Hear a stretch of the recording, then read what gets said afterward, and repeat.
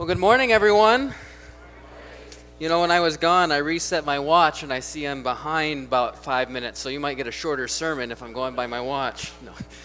It's good to see you all. I've been away for a couple weeks, but glad to be back, and I know you were in good hands with Pastor Evan. But it's always a good time to come back. It's always good for me to come and be back with our church family, to be here to worship with you, and to be with you in body and in spirit. I wanted to start us out this morning thinking about kind of this essential or basic understanding of what God is about and what we are about and what we believe that God tells us about our connection with Him. That's something that is so important to really bring deep into our hearts, to allow deep into our hearts, to remember, because otherwise if we don't remember this, then we have a tendency to doubt ourselves. We have a tendency to doubt God's love. And so I wanted to start us out with this, Romans chapter 8, verses 38 and 39. It's a passage I think you will know and recognize. For I am convinced that neither death nor life, neither angels nor demons, neither the present nor the future, nor any powers, neither height nor depth, nor anything else in all creation will be able to separate us from the love of God that is in Christ Jesus our Lord. And all of God's people said, amen. That truth is so important for us to remember, that God loves us so much. We're going to talk about that nothing can separate us from Him. Let that word "nothing" sink into your heads and into your hearts this morning. I'm going to invite you to rise in body or in spirit to receive God's greeting before we greet one another. Grace, mercy, and peace be to you from God our Father and from our Lord Jesus Christ. Amen. Let's turn and greet one another in the name of Christ.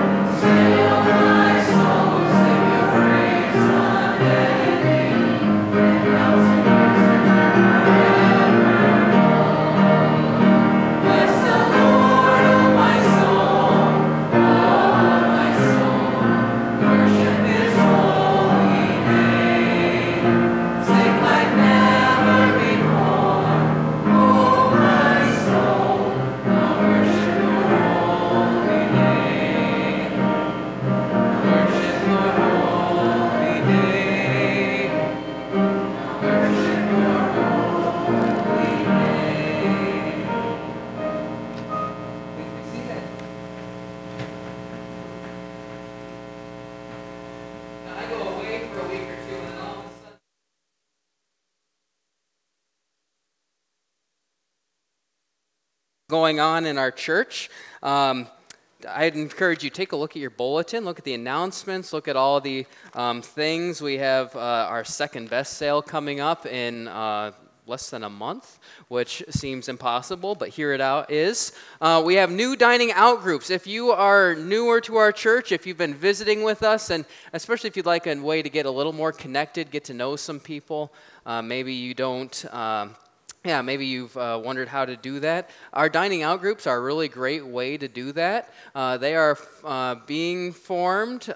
Bill, could you raise your hand real quick? Bill is the one who organizes all of that. He makes sure that we get into different groups where we get a chance to interact with each other. So if you're interested after the service, go look for Bill, and he'll be able to plug you into one of those if you're interested. We also, as you know, we have an Ideal Park fall fishing event. This is going to be up at the DeYoung's cottage, and they're not here this morning, so I can't have him raise his hand. But if you are interested, we want to note this is September 12th through the 15th. This is not just for men. Actually, if women would like to go fishing or learn how to fish, you are welcome. We have more than enough accommodation to create separate places to sleep, and Maury has tons of room up at his cottage. So if you are interested, please let Tom know or call the number on here. It's a really fun time. It's not just fishing. It's also times of fellowship, eating together. It's times of prayer together. It's time of reflection together about what we are about and about who God is. And it's always a really great time of strengthening and binding us together. Also note that for the Bible League, there's a Bible League conference coming up. Talk to Pat. Pat, can you raise your hand? Talk to her if you're interested in that. And, well, as you can see, we just have so many things going on. Of course, always we invite you to stay afterwards for coffee and cookies and goodies afterwards in order to strengthen our bond, to get to know one another. It's also not in here, but we also have our 4 o'clock discussion. If you're newer to our church and maybe you haven't heard that or had that mentioned, but we have a time at 4 o'clock. We come back together at 4 o'clock on Sunday afternoon. We just sit. We have some questions for the sermon or with the sermon that I put together, but we just come, we read the text again, and we talk. And we share, and we think, and we reflect, and we pray. If that's something you're interested in, there are no prerequisites. You don't need to have gone to seminary. You don't even have had to listen to the sermon that well. If you don't, you can just come and talk and listen and be together to talk and pray and dig a little deeper into what the Bible says. Yes. I saw that. Thank you. So in a little while, we'll have our noisy offering. That's our time. Every year we have a. Somebody already put stuff in there. That's good. Every year we do our noisy offering. Every year we choose a different cause. If you have spare change or more than spare change and would like to come and donate to that, you'll hear it when it happens. It's after our regular offering. Anyone can come up and give to that. This year we are now giving to. Last year we were raising money for chickens. This year we're doing chickens and sunflower seeds for the Esther School in Zambia. So keep that in mind, a good cause. We have so much, we are blessed with so much, especially when our giving overflows into something good. It's really pleasing and beautiful for the Lord. So let's keep that in mind as we get ready to do that. But before we do that, before we pray, before we hear a sermon, before we eat coffee and cookies and together, let's take a few moments, quiet our hearts, maybe let the things go that have been on our hearts for this last week, the things that have been busy, the things that have distracted us, the things that have taken our attention away from God. Let's take a few moments and just put that aside and remember why we're here. We're here to be with God and because He calls us, because we cannot be separated. Nothing can separate us from the love of God. Let's take a few moments and remember that.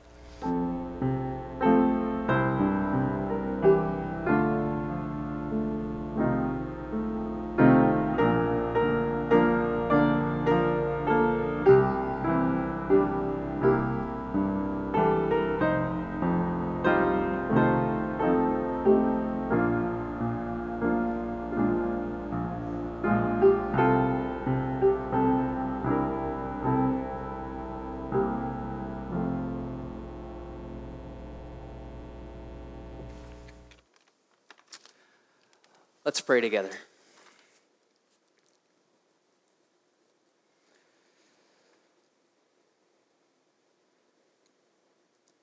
We come, Lord, not because we are worthy, not because we have done something, but because you've done everything. We come this morning, Lord, recognizing who we are. We come recognizing that we are fearfully and wonderfully made, that we are made in your image, and that you call us beloved. And yet we recognize that within our own hearts and within our own lives and within our own selves, we cannot pretend to be perfect. We cannot pretend that we have it all together. You tell us in your word that if we act as if we're perfect, if we are without sin, we deceive ourselves. We come in this tension recognizing that you love us so much, and yet we are broken. We are human.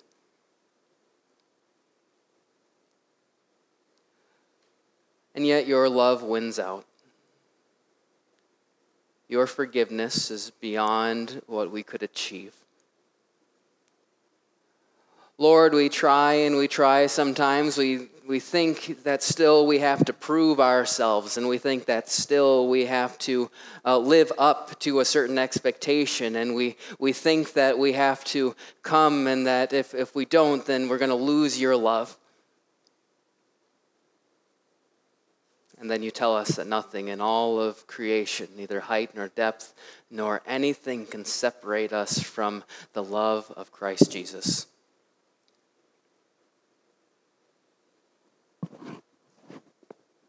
Lord, maybe this morning there are some who are doubting that. Maybe there are some this morning who feel that they are not good enough. Maybe there are some who are coming and feeling that we don't measure up, that we're not worthy of your love, that we can't, that we haven't done enough. Or maybe we're coming thinking we've done all the wrong things, and that we are too far away from you, and yet you again remind us nothing can separate us from the love that is yours, neither height nor depth nor anything else in all of creation. Or maybe the opposite is true. Maybe, Lord, we're coming and we think we've lived a good enough life. Maybe we're coming, Lord, thinking I've got my act together. I've put on a good face. Maybe we're coming and thinking that we have somehow earned our way into your presence, and Lord, humble us, we pray.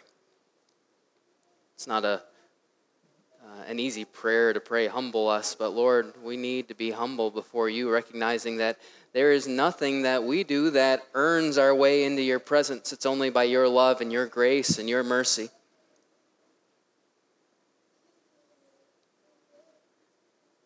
Lord, whether we are doubting or whether we are self-assured, remind us of the truth of it all, that it is only in Christ Jesus, it is only by his atoning death, it is only by his forgiveness that we can come. And it is only by that we are bound to you and connected to you. It is only by that we are held as your children, forgiven and loved. Lord, as we live in this life of forgiveness and this life of justification, not by what we do, but by what you have done, Lord, I pray that we live into it in thankfulness. We pray, Lord, for the works of this church and for all the ways in which we live into this calling, which is your love, this forgiving love. Lord, as we as a church are here and gathered today, we are a picture of what this love is about, coming from many different places and walks, yet being together. Lord, thank you for the works of this church as we move forward and we begin things like GEMS and cadets and reaching out to our neighborhood through fall programs that we'll have, or even as we've had them this summer. Thank you for all of them. Thank you for the opportunities to demonstrate and show and to tell and mirror your love, to let your light and love that forgives and accepts shine through ourselves, even though we are imperfect.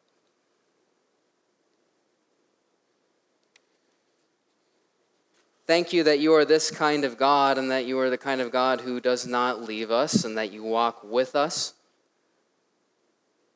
Even as we remember that we cannot be separated from you, we remember that you walk with us through even the hardest of times. Lord, we pray for those in our congregation who are hurting this morning, or who have family members who are hurting. Maybe those hurts are spoken. Maybe they are things that we know about. Maybe they're things that we've shared in the bulletin. Maybe they're things that we've been praying for a long time, or maybe they're things that that are new. And then there are those things, Lord, that are between you and us, that are that are within our own soul. Thank you that you do not call us to bear them alone. Thank you that we can come to you and that you always walk with us through it all. Lord, we just take a few seconds, a few moments to offer up to you our needs, the things that are on our hearts, the things that we are thankful for, maybe the things that we need help with. There are so many of those things within our own hearts. I imagine each person here has something that we need to give to you, trusting you as our Father who does not separate from us. So let's take a few moments and just give those things over to God.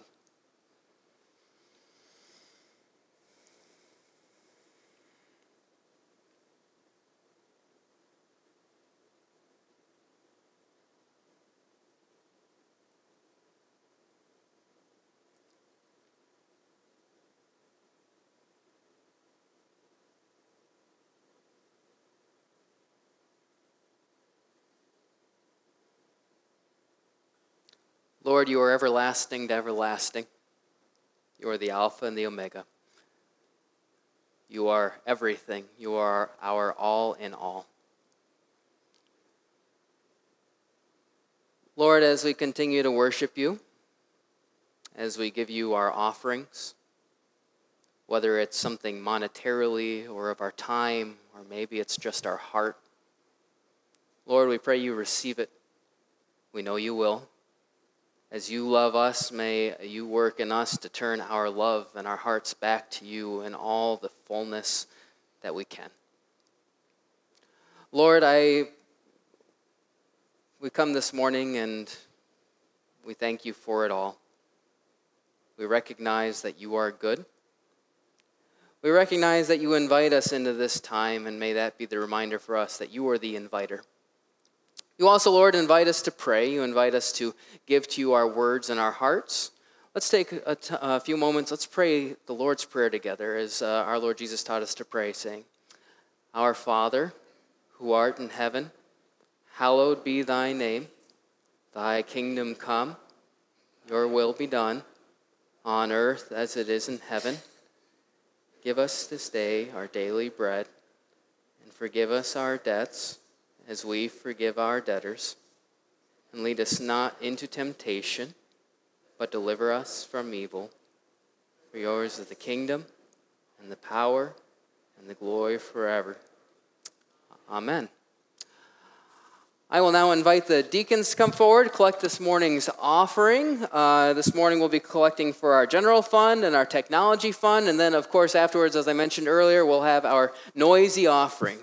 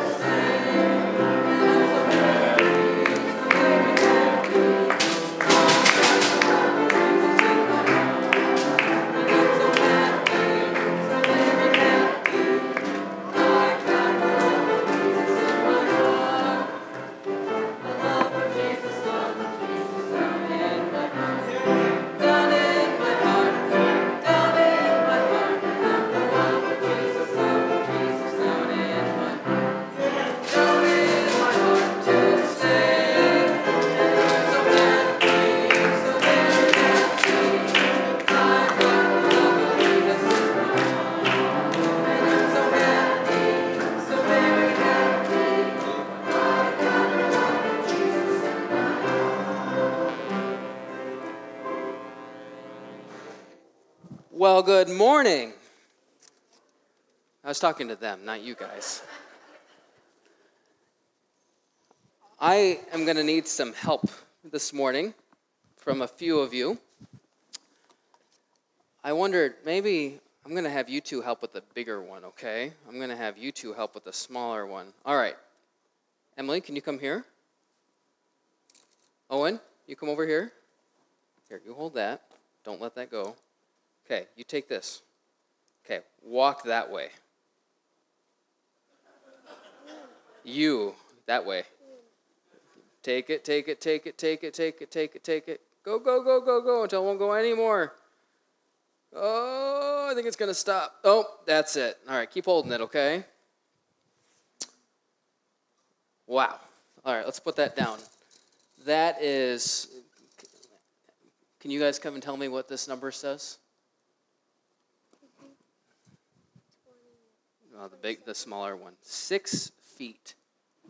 Wow, that's pretty big. I'm 5'10", so I'm not quite 6 feet tall. All right, I need you two to come and help. All right, I've got this one. I have a feeling, actually, I don't know how big it is. We'll see. All right, Amber, can you take this? And you're going to have to press this button here. Or just pull. Pull, pull, pull. Pull, pull, pull. Go, go, go until it stops. Oh, it stopped. All right, Amber, what's the number on this? Let's see. This says 15. What comes after 15? 16. Wow, that is 16 feet long. Let's put that down. That is, who's the tallest person in here? That is much taller than me, 16 feet. You know, I bet if Mr. Dave Thacker were here, he's not, he'd have an even bigger one. He always has a tape measure on his. What do we use these for? Measuring stuff. That's right. It's a tape measure. We use it to measure stuff. And quite often in life, that's what we do. We try to measure things to say, how big is it? How heavy is something? I just went on a trip and I stepped on the scale and I measured how much weight I gained from all the eating. Sometimes measuring is good. But we like to measure things. Now, there's something that's interesting in the Bible, though. It says there's something that we can't really measure. Do you know what that is? What's something that we can't measure? Do you know? Potatoes. Well, we can, it says we can try to measure God's love for us. It says,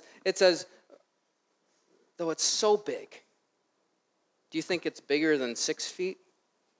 Do you think it's bigger than 16 feet? It is so big. And it says nothing can separate. As far as the east is from the west, God has removed our sin from us, which means that as far as we can get away from one end to the other, as far as anyone can imagine measuring, that's how far God loves us. And nothing is going to change that, it says.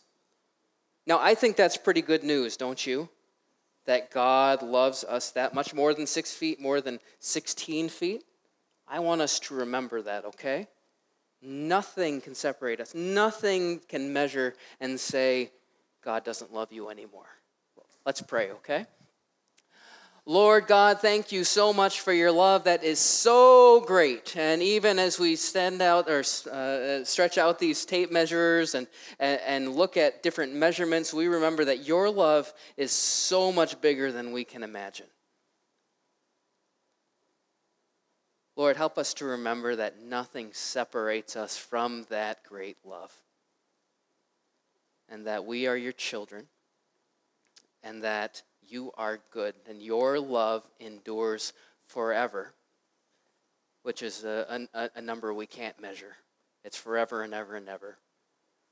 Thank you, Lord, for these truths. Thank you for these children. Thank you not just for these children here, but these adult children. For those of us in the congregation, we are all children of God. Remind us of all of these things as your children. I pray this in Jesus' name. Amen. All right, I'm going to invite you to stand up.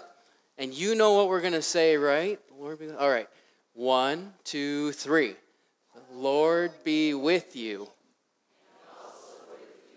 All right, you can head down to children. Don't trip on the tape measures. Okay, you got it. Good job. Oh, that was close. That was close. Before we have an accident here. We like to measure things, don't we?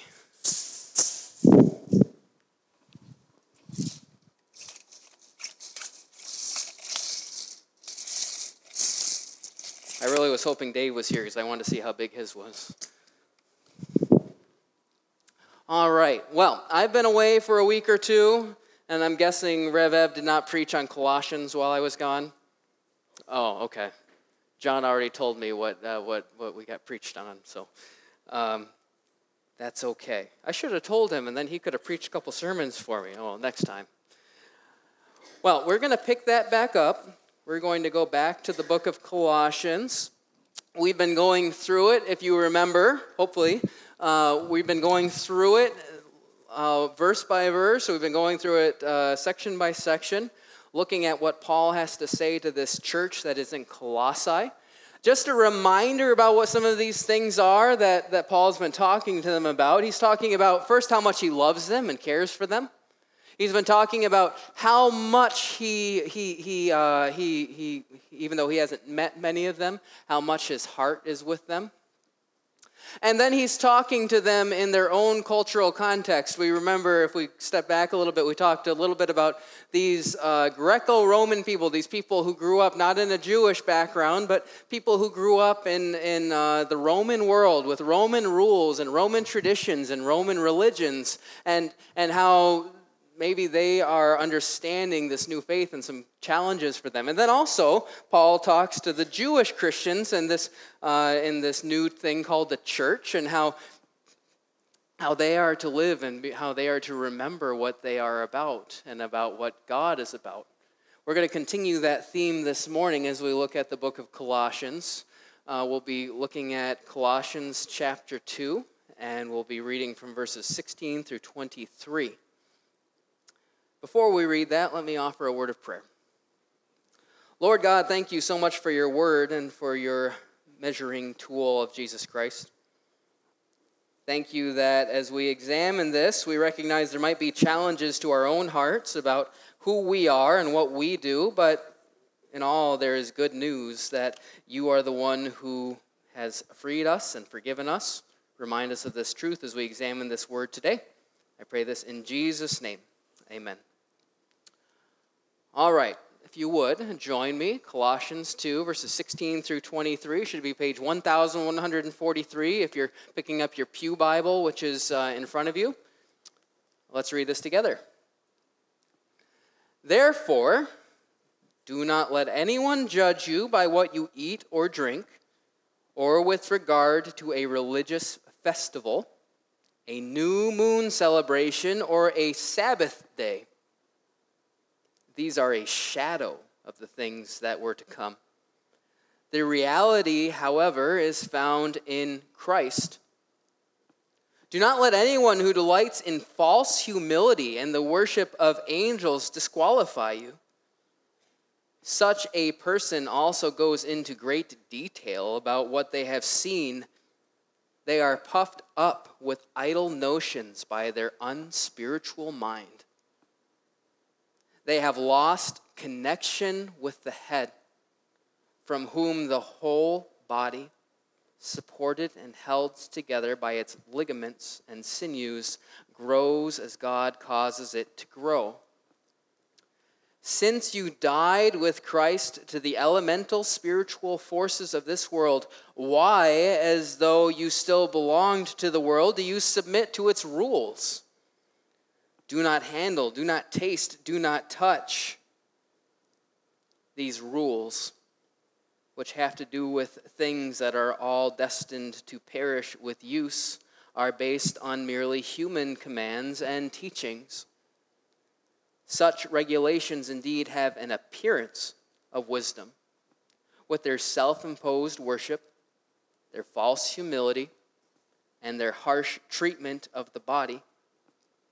But they lack any value in restraining sensual indulgence. This is the word of the Lord. Thanks be to God.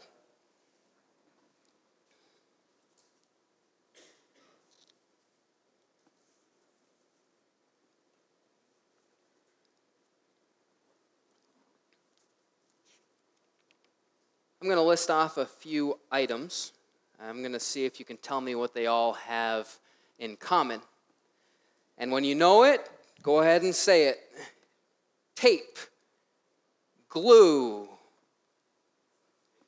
adhesive. Well, that was quick. Did you know there are whole groups of people, that's what they do, is study adhesives? I have a friend, he's in chemistry. He's got his PhD in chemistry, and that's what he's studied. He studied how to make things stick together better. He makes a whole career out of that. There's big money in that. How do we make things stickier? Over the years, things have gotten stickier and stickier. We can see things like Gorilla Tape, Gorilla Glue. You can go to the store and buy it. You can get even things that are stronger, that will don't put your hands together when you've got that on. We won't get them apart. We like to measure that kind of thing. We like to think that we can stick things together and they won't come apart. That's why they make things stickier and stickier. They have claims of, you won't ever be able to get this apart. Well, that's because we like to think that things are going to stick, that they won't come apart, that things won't fall apart. That when we have something, that we want it to be held together well, and that we want to make sure that it's not going to crumble, that it's not going to come to pieces, that the things that we have, that we rely on, are not going to disintegrate. Now, we try and we try and we try to hold things together, and that's maybe in our human nature. We come up with things that are going to really make sure things won't fall apart. We really like to do that. That can make its way into our spiritual lives, I think, into our walk with God, into our understanding of what God is doing, and actually that's exactly what's happened in this church that Paul is talking to. He's talking to a group of people who have become really obsessed, really sure that they know how to make sure that they and God stick.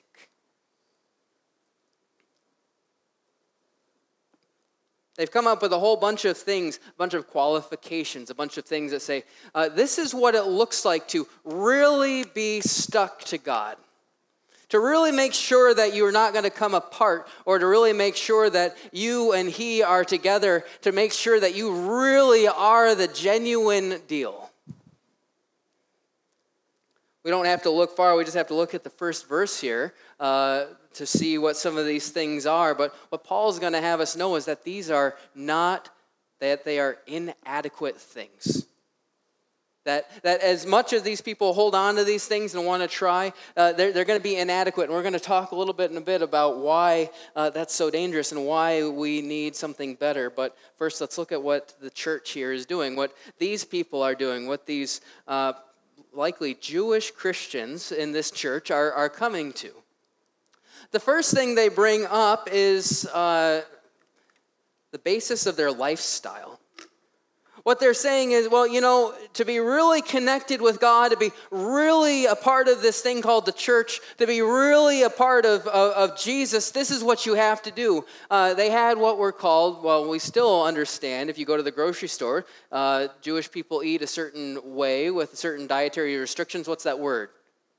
Kosher. We still have that. You can go and buy kosher wine. You can't eat pork. The Jewish people in this Christian church are coming and saying, well, to be really, really, really connected, you need to eat in this particular way. This is what you got to do. Therefore, do not let anyone judge you by what you eat or drink. We don't even have to look far. There are these Jewish Christians that are saying, you're not really a part of the club unless you do this. Unless you're eating in this particular way, unless you're forsaking bacon, which would be hard for many of us, I'm glad that's not a rule. But Paul is saying this is what they're doing. You're not really a part of it. This is your connection to the church. This is your connection to God, whether you follow these lifestyle habits. And then there's not just that. He goes on and he says, there's also, do not let anybody disregard you with new moon celebrations or Sabbath festivals or religious festivals. What Paul is saying is there's a whole host of things that the Jewish people had and practiced. There's a whole host of things that the Jewish Christians would have held on to and thought were important. They had a whole series of, you can go on, I'll leave you to, if you want to, look in a little further, but on the internet about what some of these were, but things we might recognize, things like Passover, where the people came and they remembered God passing over the houses in Egypt, which we studied earlier this year, sparing the oldest children. The Day of Atonement, when people remembered God's forgiveness of sins, and the Feast of Booths, this week when they would go out and the Jewish people would actually set up like tents outside of the city, and they would remember living in the wilderness and how God was good to them. And there were all these festivals, including Sabbath, which was something they practiced every week. Now, notice, these things aren't bad, but what they had become for so many of the Jewish people were markers, adhesives. If you hadn't practiced these things, if you didn't practice these things, they said, you're out. You're not really a part of the group. You're disqualified.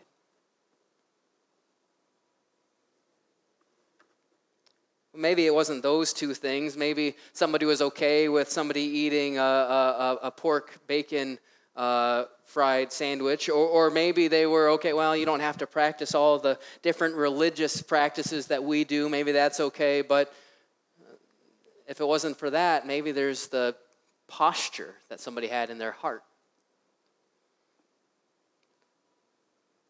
Paul here talks about people who delight in false humility, the worship of angels, going on in detail about visions. We might have he says, they're puffed up without reason by a sensuous mind. It might be hard for us at a first glance to understand what this is talking about. But if we think a little bit, I don't think it's too hard.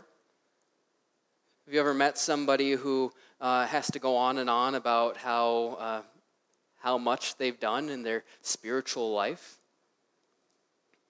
Somebody who has to prove themselves and show how good they are. I knew somebody who every time I saw them, they had to feel like they had to tell me about a new great spiritual experience they had and how it felt like they had to prove themselves every single time. And about how they had seen visions and how they had received a particular word from God. And I got the sense that this wasn't always God glorifying. It was something more about building themselves up. That's something we have to discern, I think. It's certainly good to talk about what God is doing. But maybe if we want the best picture or a good picture of what this looks like in our religious life, Jesus tells us a story. From Luke 18, 9 through 14, it's this story of somebody with this posture of heart who comes and they says, well, do you know this story based on the picture? Anybody know it? It's the story of this Pharisee, this publican is the old term, who comes and says, thank God that I'm not like that person over there. And then there's the tax collector, this guy who would have been down and out, considered sinful, and he comes and he says, I am just a poor sinner, God have mercy on me. And Jesus says, don't be like the guy who's puffed up, the guy who thinks he's got it all together, the guy who's coming and pretending and acting as if he's all there, being puffed up, full of himself, looking down on other people because of his posture. We have all three of these things. There's this practice of how they eat and this practice of what their religious practices were and this practice of, well, I am more spiritual and more together than this other person over here. And what they're saying in this Colossian church, these people are coming and they're saying to people who aren't doing what they're doing, guess what? We've got it and you don't. We are really connected to Jesus. We are really connected to God, and you're not. And they're saying, Get your act together.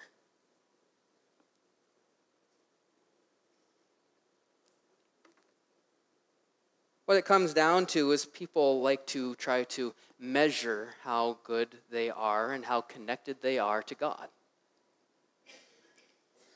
People like to, I like the way it says in one story in the Bible, somebody comes and they're trying to justify themselves. We feel like we have to earn our way or prove ourselves or think that unless I do X, Y, or Z, eat this type of food or do this kind of practice or have this kind of devotion and spirituality, then I'm not really connected to the church. And this comes with a whole host of problems. Actually, I'm going to list 2 for us.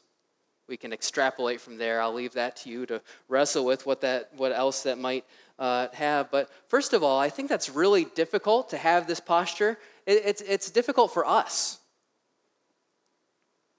to go on and on and on trying to prove ourselves, to prove that we are really connected, that we really are a part of the church. We can put so much pressure on ourselves and we can have so much doubt, and this can lead to so much anxiety.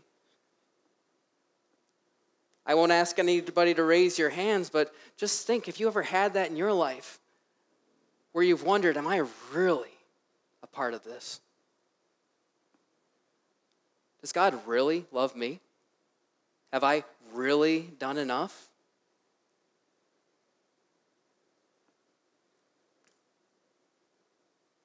If we wrestle with that, we might be tempted to try to do what these people in the church are doing. To say, I am good enough because I've done this, this, and this. It's not just hard for us, though. I think it's misleading and it's difficult for each other, for other people. Can you imagine what these people are feeling like with these people coming in and saying, guess what? To be loved by God, you've got to do this, and you've got to do this, and you've got to do this. You've got to live up to my expectation. You've got to live up to what I think is right, even if it's not biblical. You have to believe in a particular view. You have to believe and follow this person. You have to eat in this way. You have to believe in this political view. And if we think this is not a big deal, we have to look at what Paul says in verse 19. It's really serious. Paul uses the image of the church as a body. He uses the image of the church as a body, and the thing that holds the whole body together is the head. In this text and in this imagery, Paul uses Jesus actually as the head, the one who gives life. We remember there's also this text, I am the vine, you are the branches. Whoever is connected to me has life. And he says this, they have lost connection. These people who are passing judgment, these people who are coming with these rules and regulations about what it is to be connected, they have lost connection with the head, from whom the whole body, supported and held together by its ligaments and sinews, grows as God causes it to grow. That's significant. He's interestingly saying the only people who are who don't have life are the ones who are passing this kind of judgment. They've missed the point of what God is all about. They are not connected to the source of life because they are still trying to earn their way into God's love. That's serious. Because the point of the Christian faith is not what we have done.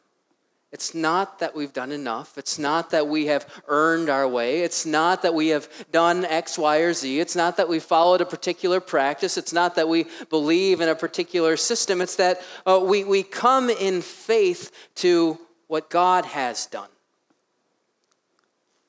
I want us to look at what Paul says first. He says, do not let anyone judge you.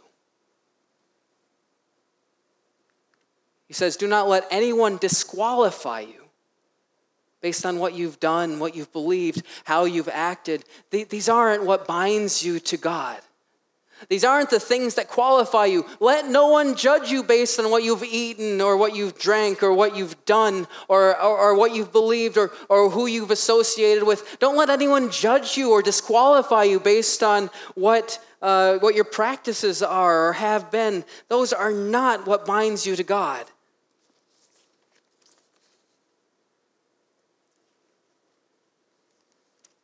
I love what Paul says in the book of Galatians. He says, know that a person is not justified by the works of the law, but by faith in Jesus Christ.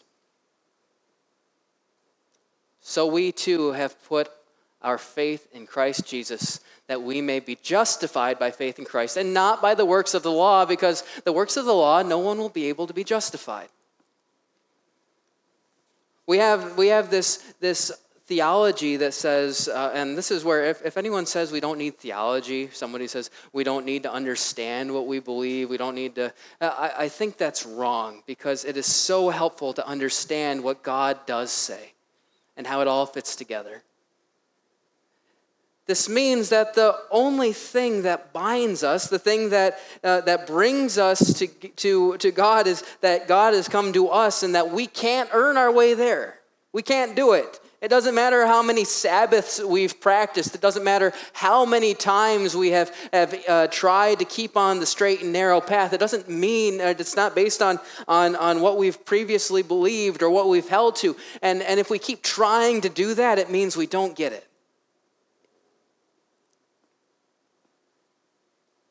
This is so hard for us to get because we live in such a performance society, a society that tries to measure everything. We are people who like to measure. My guess is that Paul has no problem with many of these things, the eating and the practicing and the Sabbath, but it's how they're used. My guess is that there are many of us, some of us maybe, who are have tired ourselves out trying. We've tried to prove ourselves. We worried about if we're in. We're concerned about whether we're spiritual enough or have prayed enough or if we've done enough or if we've been good enough or if we've believed the right thing or if we've got our act together enough. And the good news of the gospel is that that's not what brings us to God.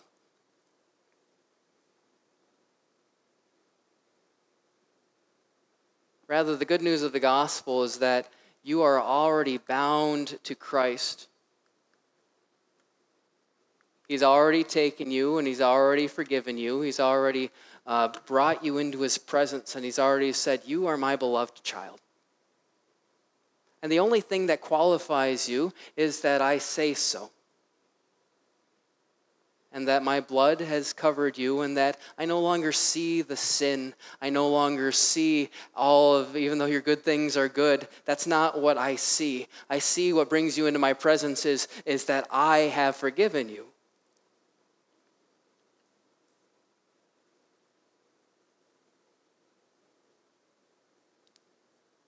That is so freeing for us. It should be anyways. That you are secure, that you have peace, that you can stop worrying about whether you are in or out, but also we can stop worrying about other people as well. Not that we don't care about them, but we don't have to pass judgment. It's not about what they've done. It's not about if they are doing good enough. It's not about how they are acting. It's not about their lifestyle. It's between them and God, and actually it's not any of that. It's that God wants to connect with them. We need something stronger than ourselves to connect us to God. A couple of years ago, maybe some of you know, I bought a boat. And when I bought it, I didn't look too closely at it. I should have looked closer. Because when I got it home, I noticed that there was a significant crack in part of the structural integrity of the boat. If I took duct tape, would that have worked to fix that? No. What about super glue? You don't think so? I had to bring it to our brother Andy, and he welded it for me. He welded it, and so far it's held up.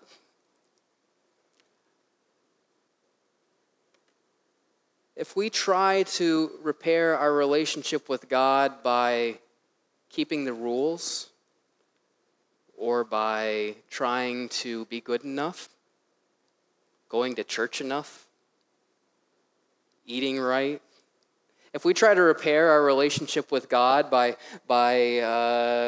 being spiritual enough, praying enough, we've missed the point that God has already fixed the crack. He's welded us to himself. Those things are good, but they help to build us up. They help to strengthen our knowledge of God, but we're already connected. We're already welded. We don't have to worry about if we're in or not. You're already there, brothers and sisters, if you have faith in Christ. That's good news. That's the gospel. Not what I have done, but what Christ has done for me, already binding me to himself so that nothing can separate us in all of creation from his love. Let's pray. I thank you, Lord, that you are so good, that you have bound us up to yourself, and that while we have good practices, good things that are good in our lives, that help us appreciate you more and help us to know you deeper, let those things not be the things that we think earn us a place with you. Help us to remember that it is only in Christ, only in Jesus, that we are bound to you. It is only by your blood and your forgiveness that we are able to come to yourself. And you've already done it. As we realize this, Lord, may we be free of the guilt. May we be free of the temptation to try to earn our way. Lord, may we be free of the temptation, like the Colossian church, to judge each other based on what we are doing or not doing.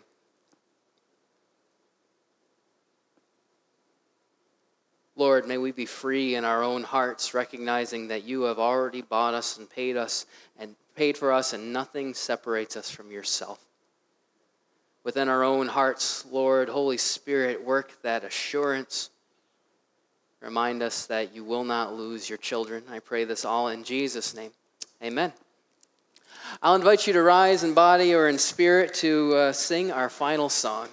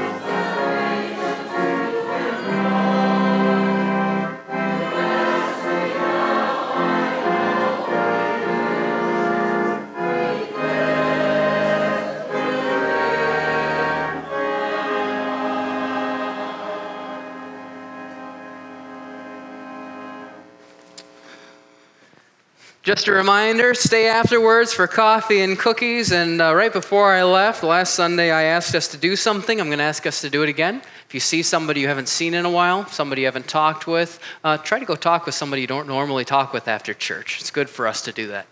As we go from here, remembering that we cannot be separated from the love of God. Nothing can separate us from the love of God. No height, nor depth, nor anything else in all of creation go with this blessing. May the Lord bless you and keep you. May the Lord make his face to shine upon you and to be gracious to you. May the Lord lift up his face towards you and give you his perfect peace. Amen.